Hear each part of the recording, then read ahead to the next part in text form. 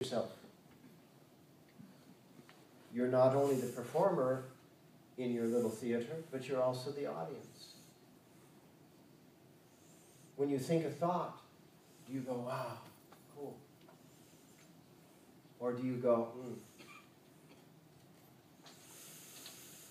When you're performing in front of an audience, it's known to everyone that's ever done it. If you have a super receptive audience, stuff just flows.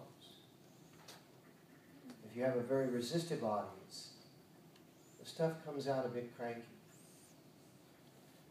Same thing. You are both the performer and the audience in your world. You are the yin and the yang, the projecting and the receiving. For all of those who are in teacher training, I said yesterday, don't be sorry when your phone goes off. Because mine will too. I can't turn it off. This is my iPad pop.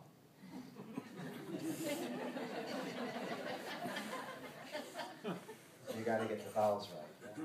At least you have the consonants right. So your voice, each morning, and all day long, but really important in the morning, when you wake up, how do you greet your performer and your audience? Do you have a sympathetic relationship? Do you have an empathetic relationship? Do you have a compassionate relationship? And that is the purpose of Kundalini Yoga in the morning, the sadhana, is to train and retrain and entrain so that when you get up in the morning, you actually get the immune system turned on.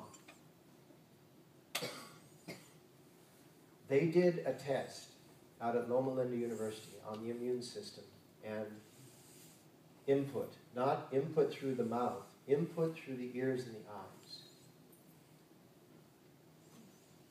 One group did nothing. They just were in a room and they took little blood drops every 10 minutes. And this thing went on for a couple of days, about 48 hours. So they didn't take a lot of blood every 10 minutes. Otherwise, well, that immune study killed them. Won't do that again. So they take a drop of blood every 10 minutes. And the baseline group just sat in a room and talked and did whatever they did, but they didn't have any external input. Group A had CNN running in the room, and it's 24-hour news. You know?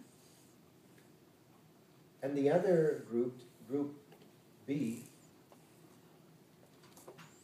had Laurel and Hardy, you know, just slapstick comedy.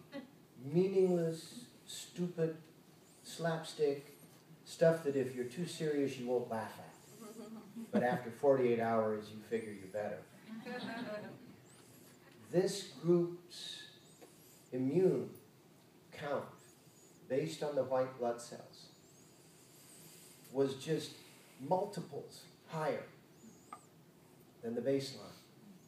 And the CNN group was about 20% below the baseline. So what do you take in? What do you put in? Via what you consider to be external sources, but also via the source of your own performer, your own thoughts, your own words, your own attitudes, your own opinions.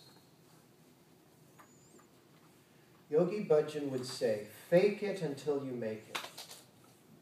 You must actually be phony if you want to ultimately become healthy.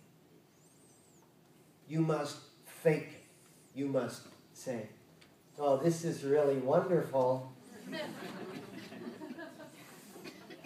Over and over and over and over. I had a great example of this when I was 23 years old. Jules Buccieri, who owned the antique store on the corner of Melrose and Robertson, who said to Yogi Bhajan, "Come teach in my antique store." And I was coming to class